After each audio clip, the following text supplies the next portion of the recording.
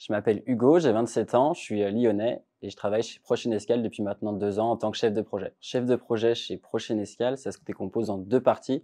Il y a une partie plus commerciale de vente, du coup, avant la signature d'un projet. Du coup, on répond à un cahier des charges très précis, à des appels d'offres de la part de nos clients ou de prospects. Et ensuite, il y a une partie un peu plus organisationnelle. Du coup, donc là, ça passe plus par des repérages techniques, des repérages clients, du travail avec tous les prestataires qui tournent autour d'un événement, donc les DJ, les prestats techniques, les traiteurs, etc. Jusqu'au jour de l'événement où du coup on accompagne nos clients et tous les participants le jour de l'événement. Il y a plusieurs formations qui sont mises en place par Prochaine Escale.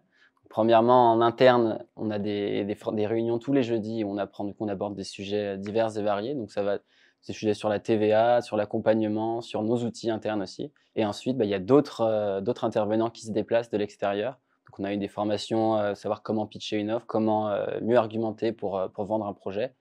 Une formation aussi pour apprendre les gestes de premier secours. Oui, on a toujours plein d'anecdotes à raconter sur nos événements. Forcément, il se passe toujours plein de choses. Il y en a une qui me fait vraiment rire. C'est l'année dernière sur un événement, on avait organisé un concours de talent.